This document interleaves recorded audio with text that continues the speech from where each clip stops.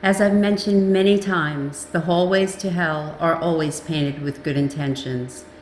In its never-ending quest to gain superiority on the battlefield, DARPA has a new tool: the minds of human soldiers. DARPA is expanding beyond weapons and robotics into brain mapping for the use of artificial neural networks via implantation of electronic neural circuitry directly into human brain tissue.